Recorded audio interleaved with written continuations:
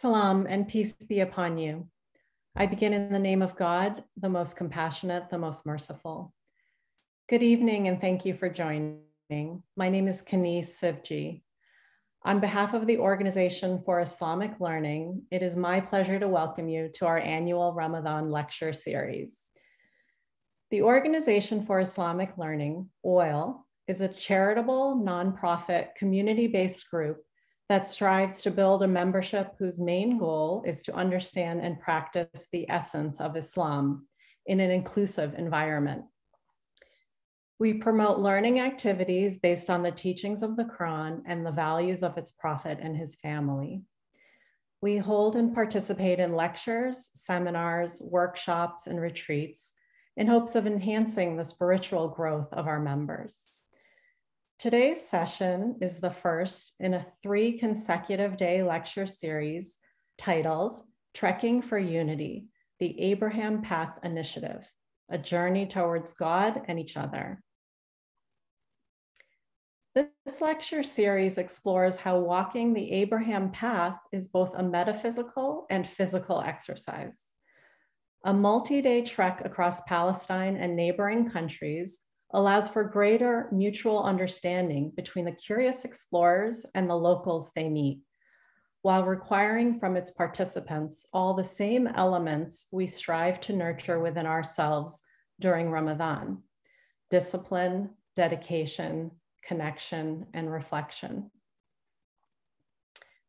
The Abraham Path Initiative, API, under the direction of its executive director, Anisa Mehdi, envisions the simple act of walking as a way for people from all over the world to connect with one another, explore together, and exchange ideas and knowledge. The API catalyzes global appreciation for the widespread traditions of hospitality that permeates in Southwest Asia. People practice hospitality in honor of the myriad acts of kindness attributed to the legendary prophet Abraham. The API helps you access that hospitality through walking. Before I introduce our main speaker to begin tonight's lecture, I'd like to invite the president of OIL's Youth Committee, Shahan Bahadur Ali, to say a few words about the group, which was launched in June 2021. He will tell you a bit about their goals and objectives and the events they've held in the last year, as well as some upcoming events. Thereafter, Alicia Daya, a member of our youth committee, will read a passage from the Holy Quran. Shahan? Assalamu alaikum, brothers and sisters. For those of you who do not know me, my name is Shahan Bahadur Ali, and I am the president of OIL's Youth Council. I wanted to take some time today and tell you what it is our council actually does. We are a branch of OIL made by the youth for the youth. Our goal is to inspire and make the children of this community more engaged with and passionate about Islamic learning. We mainly do this through interactive events. For some examples of these events, we held a human rights panel where we had local speakers come in and share their experiences regarding discrimination. We had a games night where members from the community got to win some amazing prizes. And finally, our most recent event was our Eid drive. We partnered with Sakina Homes in order to supply every woman and child currently in one of their shelters a gift for Eid. I'm extremely happy to say that we did reach that goal, and on top of that, raised an extra $3,000. I personally want to thank each and every one of you who donated a gift or money to this event, as it would not have been possible without your help. And finally, while I have the floor, I would like to promote our upcoming event, Amazing Acrylics, where we will be teaming up with Sukaina Walji Kareen and hosting a class to paint beautiful Eid-inspired art. To see some of her work, you can check out her Instagram at art_by_SWK. It will be a super fun event, and I urge all of you and your kids to join. For more information, you can see the flyer, which is on the OIL website. Thank you.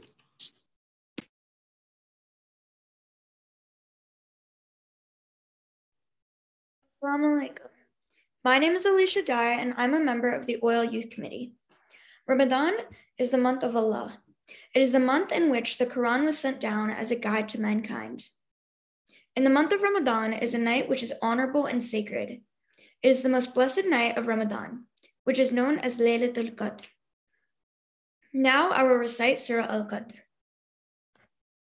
أعوذ بالله من الشيطان الرجيم بسم الله الرحمن الرحيم إنا أنزلناه في ليلة القدر وما أدراك ما ليلة القدر ليلة القدر خير من ألف شهر تنازل الملائكة والروح فيها بإذن ربهم من كل أمر سلام هي حتى مطلع الفجر. Surely we revealed it on the grand night. And what will make you comprehend what the grand night is? The grand night is better than 1,000 months. The angels and Jibreel descend in it by the permission of their Lord for every affair. Peace, it is till the break of the morning. What does Qadr mean? Qadr in Arabic means status, honor, and dignity. This night is an honorable and dignified night, and praying tonight brings much reward and blessings, as it is this night that is believed the Quran was revealed through the Prophet for his followers, the Muslims, through the angel Jibreel. The second meaning of Qadr is straightened. On this night, the earth becomes straightened for the angels to descend to earth. Lastly, Qadr means destiny. Imam Bakr alayhi salam has said, the fate for the whole year is written in the night of Qadr. On behalf of the Youth Committee of the Organization for Islamic Learning, on this night of destiny, peace, and forgiveness, we wish you a blessed Laylatul Qadr.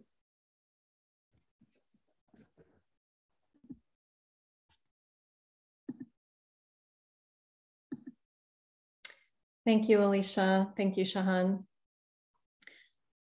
For more than 20 years, Anisa Mehdi worked in mainstream American news media as a broadcast journalist and producer. She has won 2 Emmys, a Cine Golden Eagle, and numerous prizes from the Society of Professional Journalists for reporting on religion and the arts. Her credits include National Geographic, 60 Minutes, PBS, NPR, and ABC Nightly News, many of our favorites. Anisa is an alumna of Wellesley College and the Columbia University Graduate School of Journalism. She was a 2009-2010 Fulbright Scholar in Jordan. Please help me in welcoming Anisa Mehdi. Thank you, Kanis Sivji, for your kind introduction. Thanks also to Talib Kilbashi and Hasnain Sajan for the invitation to speak this week and for your technical support.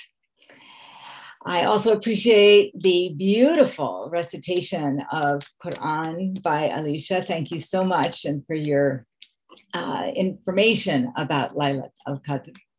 And I commend Shahan for the work you're doing with the Oil Youth Committee. Congratulations. I'm sure you're making a big difference out there. I want to also say to our audience, I really appreciate you being here with all of us tonight in the last hour and a half before iftar. Hopefully our time together will be productive and fruitful and satisfy one kind of hunger while we wait to satisfy another kind of hunger. And I forgot to say to all, Assalamu alaikum. Well, I'm a New York City girl. I grew up in Flushing, Queens, went to public school. My parents are both immigrants to the United States of America. My father is from Karbala, Iraq, and my mother is from Nova Scotia, Canada. They met at the University of California, Berkeley, at International House, where they were both students. My dad got his PhD there in American constitutional law, and my mom got her master's in education.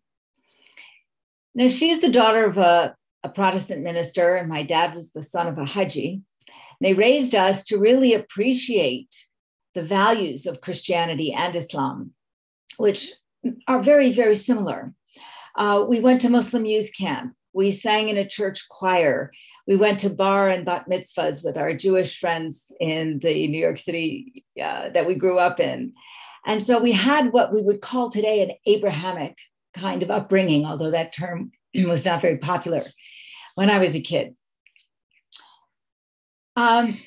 Politically, we were all Palestine all the time, and we were proud of that, but it did cause some problems. And eventually, when I went into journalism, I think one of my motivations was really to be part of the conversation in American newsrooms, to be part of the conversation about how we cover the subjects of Islam, of Muslims, and of people from Arabic-speaking countries. Because from my point of view, the full rounded story wasn't being told. And I would say now that the silver lining of the September 11th attacks on the United States really is one of those silver linings, is that people like me, like you, of Muslim heritage, of Arab heritage, of Asian heritage, have decided it's important to become part of the news media and be part of the storytelling. Not to convince our colleagues that we're right, but be part of the conversation.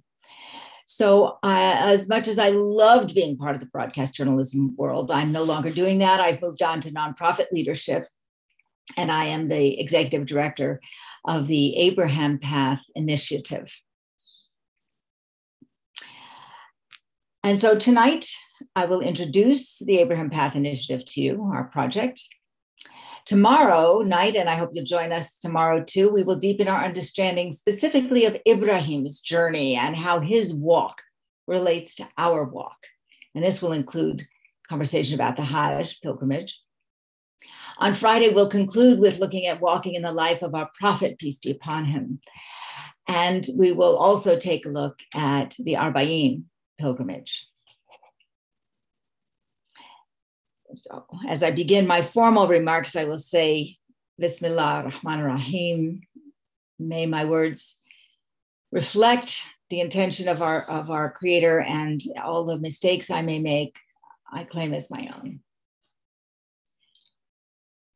Why in the world have we chosen walking as a subject for a Ramadan lecture series?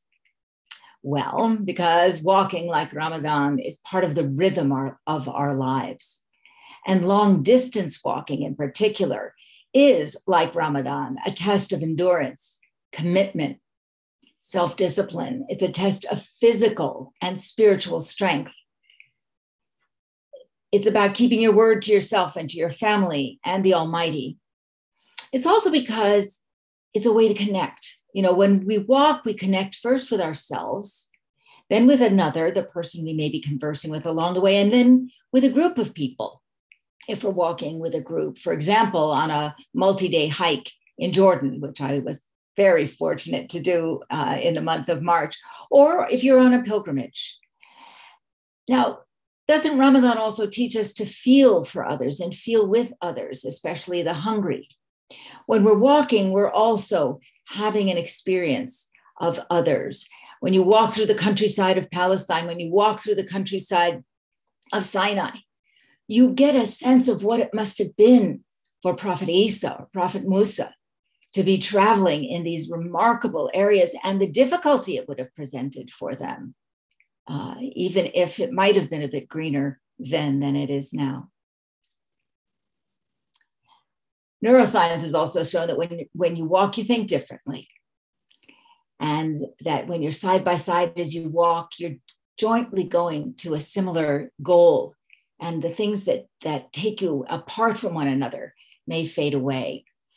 We notice details about ourselves and our bodies that we may not notice in other times when we're not walking. And so it is also with Ramadan.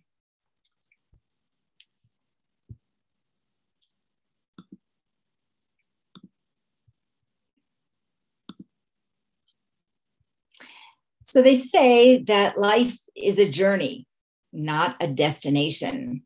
And so is the journey of Ramadan. So is the journey of walking. And so is the possibility of the Abraham Path, a journey toward God, toward others, and toward ourselves. Now, I happen to love maps.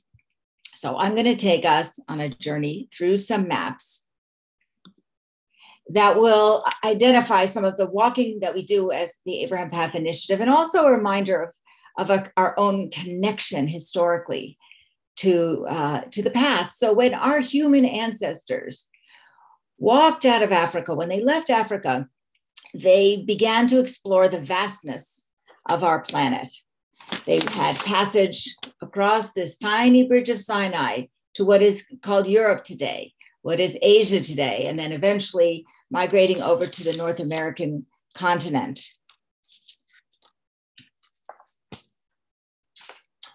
And it's helpful when you walk to know where you are, right? So we always recommend guides on the Abraham path. And we have guides spiritually as well as physically. So when we have our, just going to calm down here for a moment. It's very exciting for me to be presenting. Usually I'm hosting webinars. The exodus from the African continent into the rest of the world had to pass through this area. And I want to say something about this area. I imagine if I said, what do you call that area? A lot of your responses will be the Middle East. And I want to challenge that thought, because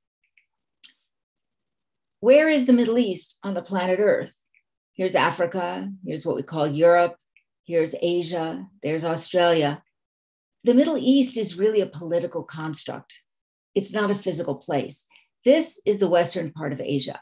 When we call this area Asia, Western Asia, Southwest Asia, we're not rousing all of the political tensions, the hostilities, the things that people think about when they hear the Middle East.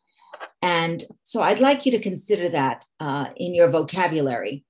And when you hear me speak of this region as Southwest Asia, you will know what I'm talking about. Now let's talk about some of our spiritual guides at this time of year. When we think of Ibrahim, there are many, many stories of his origins and his walking. Some say he was born down here in what is today's Iraq. Of course, there were none of these national boundaries there at the time. Today's Iraq, it may have been the Mesopotamian, the Babylonian Empire, pre-Babylonian. There are stories of his birth up here in south central Turkey in the city of Urfa. So this is Ur, that is Urfa. And what we've found about Ibrahim and the story of his journeys, which travel from here up the Nile, the Tigris and Euphrates River Valley, up into Turkey, and come back down through the Jordan River Valley, crossing over to Sinai, where the family met with Pharaoh and came home with Hagar, who was the mother of Ibrahim's first son. The story continues when God told Ibrahim to take Hagar and Ishmael to Mecca. And so there's another long walking story down to here. In Mecca, of course, Ibrahim and Ishmael together raised the foundations of the Kaaba. And we will talk more about Ibrahim tomorrow, but that gives you a sense of the vast distances that this family traveled on foot. It's humbling to me when I think about that. Let's go on to Prophet Musa. Now, the Musa story is one of born into bondage here in Egypt, bartering, begging, fighting, standing for freedom, and taking his people across. Can you see, can you nod for me, somebody? Can you see my cursor? Taking people across the Sinai, where the revelation of the commandments came. And I've been studying this, and it's true that many interpreters of the rabbinic period of Judaism believe that because these commandments were given at Sinai and not in the promised land, they are applicable to all of us. That we too are recipients, inheritors, descendants of the commandments of Sinai. Then Moses came to the eastern shores of the Jordan River, and there he went on Mount Nebo, and he died in what is today's Jordan, and never made it to the promised land. But he also had a great long walk. And this picture I have here, this photograph, is friends of mine walking in Sinai just a few years ago. So you get a sense of what it looked like, what was the terrain that Musa and his companions went through. We come to the story of the prophet Isa. Now, he was an itinerant preacher, an itinerant minister who was born, they say, in Bethlehem, taught up in the Galilee region, walked with his people, with his followers through this whole area, and ended up in what is today's Jerusalem. Again, walking. And the photograph I've provided for you here is what the Palestinian hillsides look like in the springtime, full of blooming poppies and other flowers. And you see the mountains in the background, which also Isa and his companions would have walked through, and get a sense as you walk on any of the paths that are in Palestine, but I'm going to talk specifically about the Abraham Path project, which today is called the Palestinian Heritage Trail in Palestine. This is the kind of vista you'll get in the springtime. And then, of course, there is the walking life of Prophet Muhammad, peace be upon him. And I'm going to show you here a snippet from the film I did called Inside Mecca for National Geographic, in which we explore the Hajj pilgrimage. And this footage is really the first time that satellite imagery of this degree, this far away, was used in a documentary film. Today we call it Google Earth. Everybody's very familiar with this, but this is the first time it got used, and it took my editors a very long time to get it right. So please forgive any jerkiness you may see in the video. But we are coming down here to the city of Mecca. And what do we see? Well, this part here, this is where most of the pilgrimage takes place. That's Mina and Arafat. You can see it a little bit better here, where the tent city is, where the Jumrat takes place. And we'll talk more about that tomorrow. And then if we keep on coming down closer and closer and closer, there it is. There it is. You can see the Kaaba itself. This was filmed on March 8th, 2003, when most people were here. Were not here. Most people were at Arafat, and the crowds had left the Kaaba itself. So that is just a sort of physical introduction to where we are. I'm going to stop my share for the moment and just talk with you for a little bit. The Abraham Path Initiative pulls from the stories of these great prophets and the people who are their descendants. And my notes have disappeared from the page, so I will read from my notes in paper. There's always a backup. And the descendants in this region of Southwest Asia continue to demonstrate the traditions of hospitality and kindness to strangers that their forefathers demonstrated. We just don't hear about that in the headlines. So this was the conundrum that the founder of the Abraham Path Initiative, William Ury, was considering in 2003 in Boulder, Colorado. Well, the United States had begun its offensive against Iraq. And their question was, how do we get out of this, forgive me for this, Mesopotamia that we've gotten ourselves into? What possible solutions can we find? And William Ury, who is the author, some of you may recognize this book, Getting to Yes. He's the co-author of Getting to Yes, which is one of the Bibles of negotiation. It's one of the most reliable sources, one of the first books about negotiation that isn't about domination. It's really about finding ways to cooperate. So he and his friends were sitting in Boulder, Colorado on a beautiful evening saying, what can we do to bring people back together, to reconnect us? And they landed on the idea of story. Story is often used in negotiation, and often it's a way to bring people to recall our humanity and forget our opposition to one another. And the story they landed on, of course, was Ibrahim's story, the origin story of the cultures of the region, the origin story of the three big monotheisms that were born in that region. Although there are other monotheisms in this region as well, let us not forget, not be exclusive in the spirit of the Organization of Islamic Learning. So they figured Ibrahim might be able to become a unifying story yet again. Now, he is, right now we see a lot of division, but let's give it a try. In 2006, 25 people went on a Harvard study tour to see if it might be possible to walk some of these distances.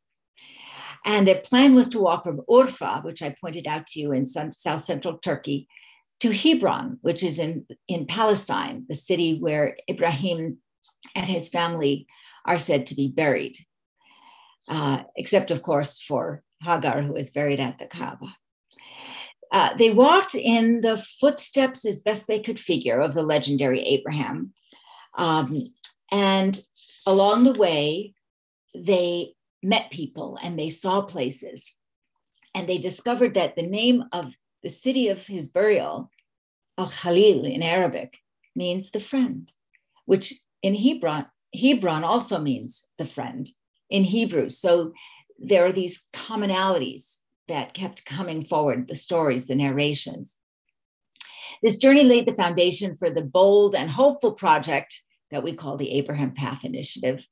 It's about the development of walking trails that approximate the narrative of Ibrahim and his family and how they shared hospitality with the people they met along the way.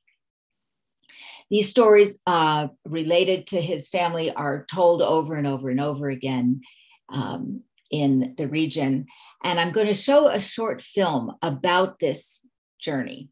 It was taken in 2006, and the footage, again, a little bit, maybe a little bit, jerky when it plays back.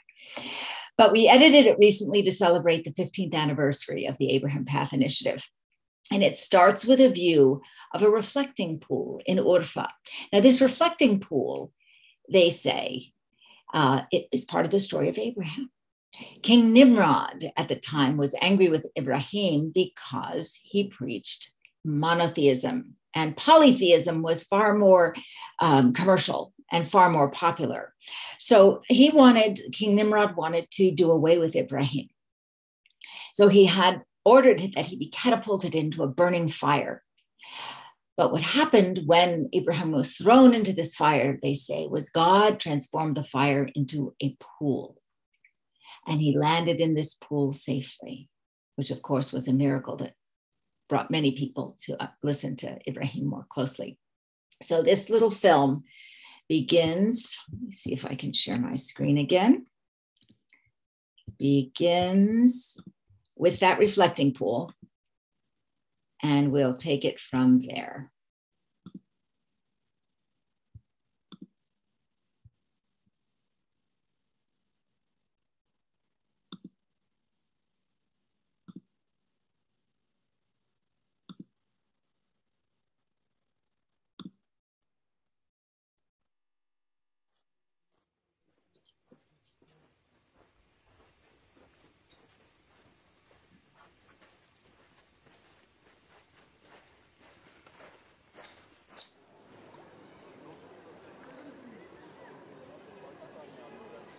Visited many places that are rich in history and religious significance, peoples who are hospitable. The ditch around the castle is 30th century AD, built on the Roman time grave. We've concluded that there's just enormous potential for greater understanding, for greater development of tourism, as a chance to really have the world see what is the true situation here in this land. الله نوري وخلاصي فممن أخاف الله نوري وخلاصي Exactly. So, the first thing I want to describe is this place. This is a sister. The Abraham Path Initiative is international. It affirms the dignity of all people. Saladin wrote in his diaries the following. He said, I felt like a man being led to his death when my uncle Shero asked me to come with him to Egypt.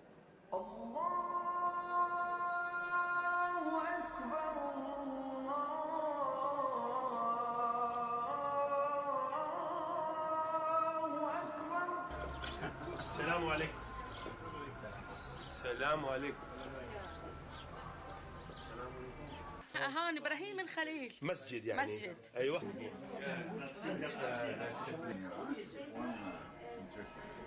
What a place.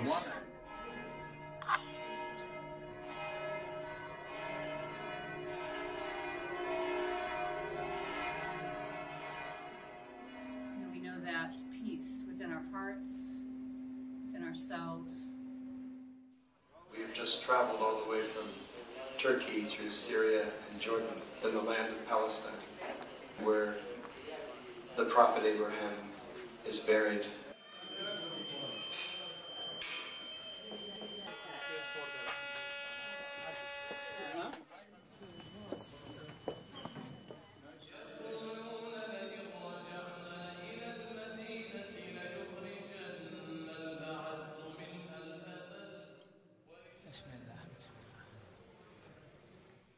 Our hope is that through deeper understanding and through respectful tourism and economic development, The land of the prophet. that this path may, at least in a small way, contribute to justice and peace in this region.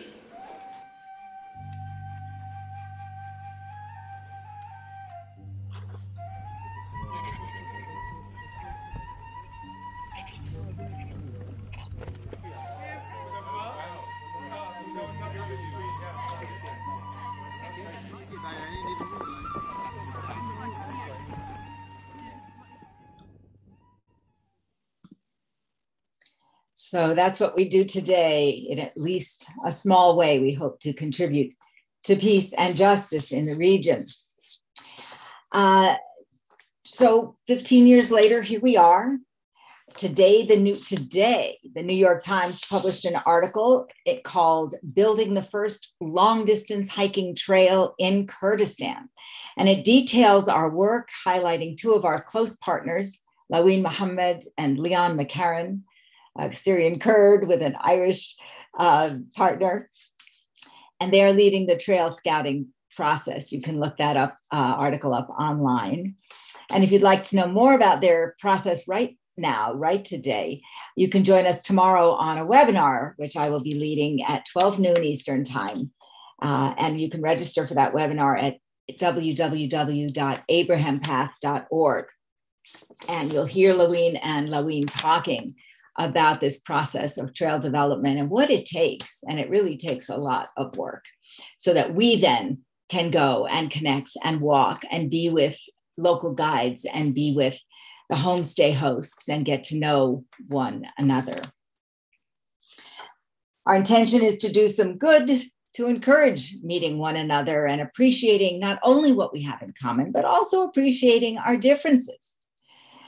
Abraham Path Initiative draws on the many oral histories of geographic Southwest Asia and scriptural writings and the rare historic accounts to come up with this map of where we are walking. But mostly we're interested in bringing visitors, encouraging economic development as a result of experiential tourism, and taking advantage of what is called slow travel, taking your time, breathing in experience, and having an empirical evidence for reality, not just counting on what you see or hear in the news media. One of my favorite American writers, Mark Twain, is credited with saying that a lie can make it halfway around the world before the truth finishes putting on its shoes. So we know that some of the stories about Ibrahim may or may not be true. They may be exaggerated, but they're mostly well-intentioned and they're mostly good examples for us. So we encourage this slow travel.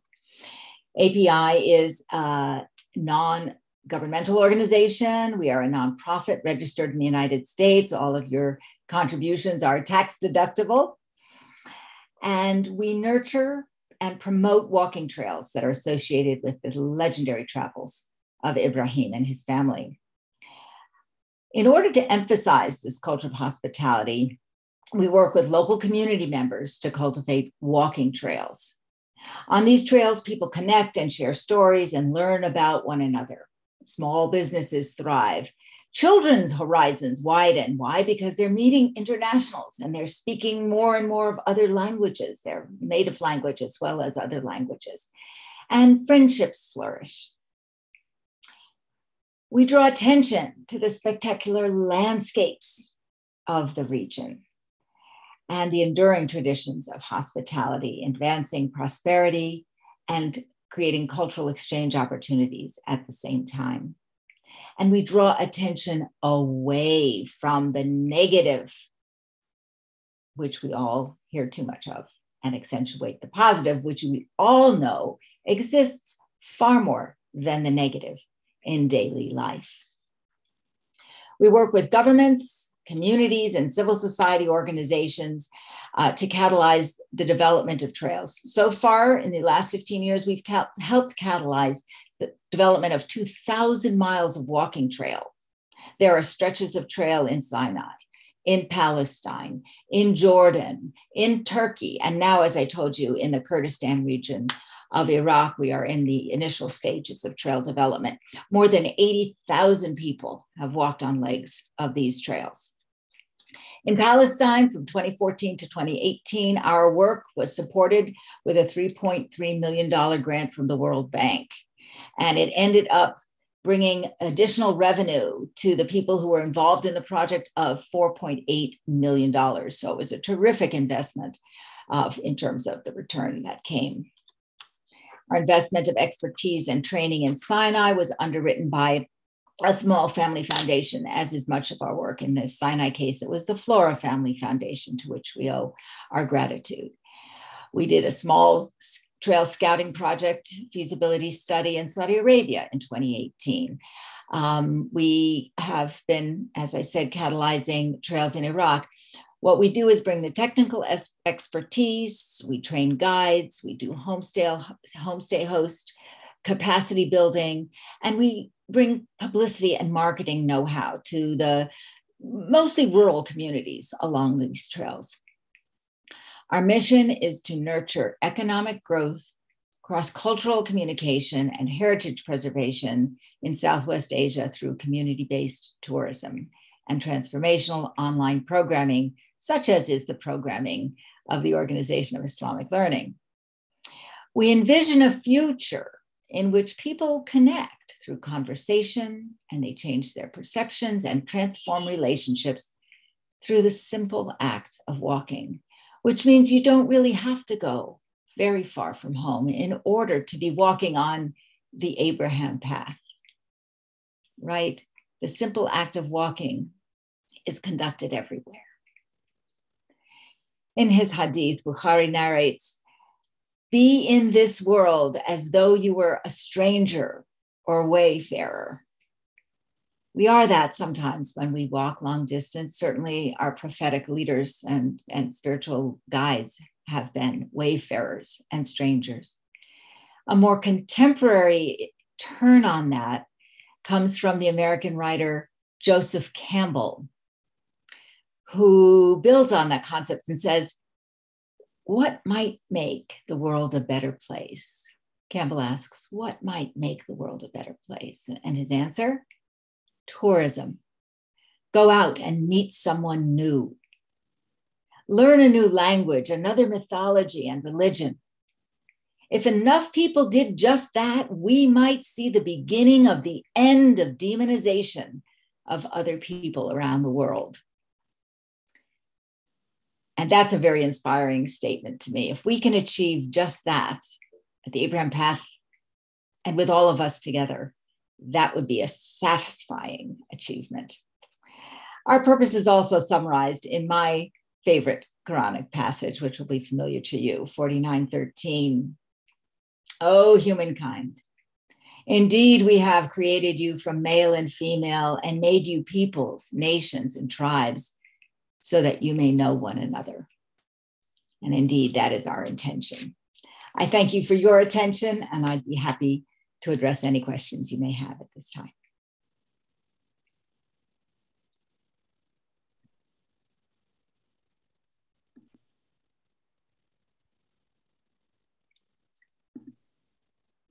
Thank you, Anissa. All right, so we are going to move into the Q&A portion of our session.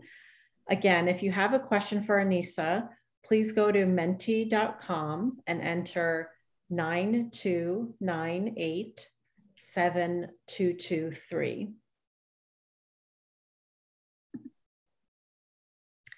So Anissa, one of the things I wanted to start off with, and I'm curious about, is do the host families or the participants that become part of the walking trail ever have any hesitation around the objectives of your organization? Is there any hostility that you've observed, or is it all, you know, open arms, which ideally I think it would be, but realistically it may not be?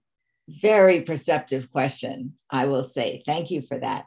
Certainly, we get a variety of responses, Kenny's, but the approach is we have to go into towns and villages off the beaten path. We go to places that are often marginalized. They may be more conservative communities. So the idea, you know, that we present is, what would it be like for you if people came walking through your town, internationals came visiting and sat down with you for a meal and got to know you a little bit and purchased your olive wood carvings and your olive oil and you know, contributed to your economy in some way or another? Would that be meaningful? And the responses are mixed. I'll give you a couple of examples. Both of these examples are from Palestine. So we started out talking to the men of the towns, the mayors and the leadership, right, who are mostly who have been traditionally in charge. And it was pointed out to us by a young woman who's a Palestinian consultant, and said, if you want to be bringing people to homes, you need to be talking with the moms, you need to be talking with the wives, you need to be working with the women directly. And we recognized that she was absolutely right. So we made a concerted effort to include women, and you had to talk to their husbands often to make sure you could get to them. We had to develop trust, which only deepened our relationships and only deepened the opportunities we could have. Now, that was, another story was, there was a family in the city of Araba in Palestine that welcomed the opportunity to be a homestay host family. And this is the Mardawi family. You can find them on Facebook, my Mardawi Guest House. And they, by the time just before the pandemic hit us, they were hosting families, 300 nights a year. It transformed their lives. Their children began speaking English much better. Their computer skills were improving as the kids got older. They were meeting internationals who would say, hey, why don't you apply for university in Dusseldorf or in Bamberg or in Paris, because I can help you. And their neighbors, who had initially said, gosh, why are you bringing strangers into your home, began to observe the improvements that came to their home, physical improvements, because they were making some money, and the improvements to the family and the quality of life, and approached Ayat Mardawi and said, so how do we get to be part of this? So it's a process. It's a slow process. And we aren't pushing where we're not, where it's not welcome. We offer something, and if people say yes, alhamdulillah and ahlan wa sahlan. Mm-hmm.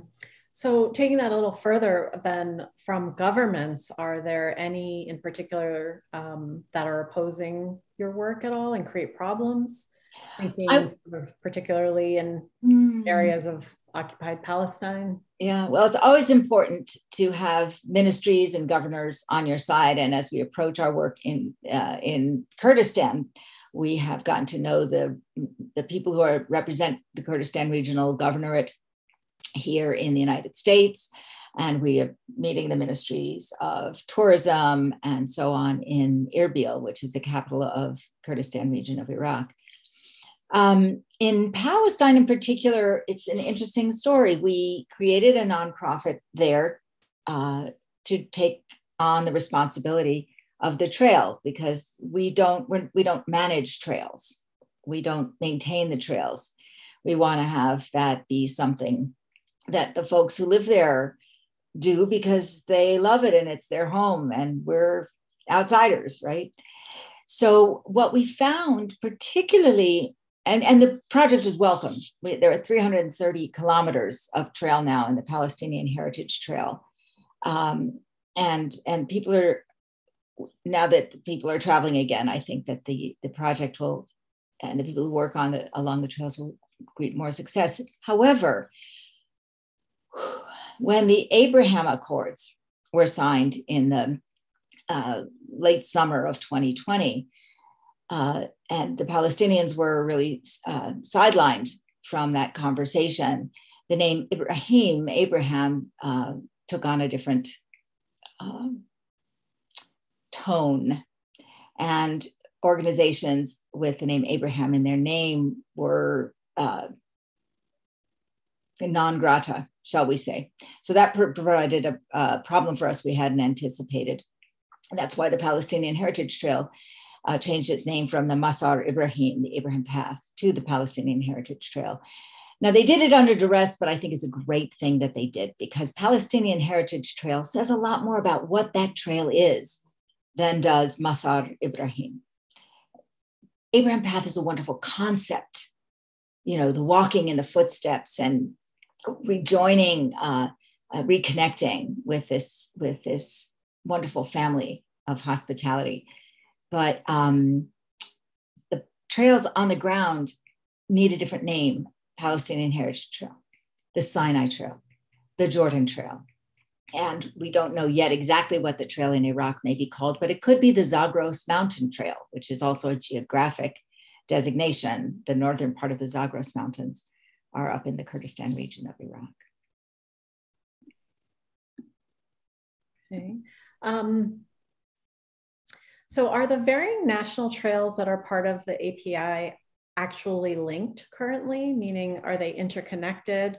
And is it possible to walk through these countries of the region? Well, we have a 200-year plan, you know, so by 200 years from now, we expect that the borders and boundaries and limitations placed on walkers will be different. Right now, it's absolutely impossible to walk from Palestine to Jordan. You simply can't. Mm-hmm. It has to be in a bus or a car or a taxi or something. I walked across the Allenby Bridge when I was a kid, but you can't walk across the Allenby anymore. So no, these are not physically connected trails. And they are not really, they are independent trails. They're not Abraham Path trails, although we gave birth, we are the, you know, sort of birth mother, but these are independent trails that are self-managed, and we're available to provide expertise and to send walkers and to help them in any way we may. But you would want to go to their own websites to know more about those trails. If you remember the maps I showed you, and I said that those geographic borders didn't exist at the time of Abraham. Well, if you look at the borders of Europe, they've changed a lot over the last 100 or 200 years. I don't know how these borders are going to change or if they will, but it is altogether possible that the land will remain and the people will remain, and the Dead Sea and the Sea of Galilee and the Zagros Mountains, but there may be other geopolitical configurations. And that may allow people to walk from one place to another. If you think back to the Ottoman Empire time, people didn't have to show a passport to cross from Iraq to what is now Turkey to Syria, for example. Okay. And what's your work been with the national governments of these countries? Have they been open? Have you done communications with them? What's the resistance been? What's the facilitation been like? Have they contributed? What they're recognizing, and what they've been recognizing all along here, is that there are trends in tourism off the bus and onto the ground. And that's worldwide. That's just a trend in tourism. And the idea that there may be ways to encourage walking tourists to come to their country and experience their culture and see the wonderful historic sites that are there and begin to appreciate the food and the hospitality. And the greatest resource, which all of these places have, which is their residents. They're very excited about seeing that happen. And each country has its own particular complications, its own particular opportunities. If you're working with Bedouin in Sinai, they might say, we're not ready to work with the Egyptian government, but then they'll say, oh, we've just been recognized by the Egyptian government. So things are always in flux. It's a moving celebration, a movable feast at all times. But mostly we get there is a warm reception. For example, the Kurdistan regional government is interested in diversifying its economy away from dependence on fossil fuels. And the two areas that they're looking at to move into are agriculture, because that is the breadbasket of Iraq, really, in that fertile area of northern Iraq, agriculture and tourism. So there's a real, a big welcome sign there for us. Mm. You spoke about female participation and reaching out to the women of the communities to participate. Are there many female guides associated with the API? Great question, love it. We did a webinar in March, which was International Women's Day and Mother's Day in some countries and Women's Month in the United States. And we had a female guide from Palestine on that program as a guest. And she said, look, it was tough for me at first. My family, I always wanted to be outside. And my family was saying, that's not how girls do it. And she was saying, well, in her own way, she was saying, watch me. And so she got certified as a guide. She is not only certified as guide, this is Warud Sharabati. She is not only a certified guide, she does spelunking, she does caving, she does climbing, and she has the intention of being the first woman from the West Bank to summit Mount Everest. And had it not been for COVID, she probably would have done that already. We have an intention absolutely to train women guides in the Kurdistan region in that project. And there are increasing numbers of female guides in Jordan, is what we've learned now, because the people we trained are now training the next generation of guides. So yes, it's very important. In fact, where did I read it? Just now, there was a comment, in Kurdistan, that's right, in the article about the organization's work in Kurdistan, the need to have female guides, so there can be women only walking groups that can travel and walk safely with a guide.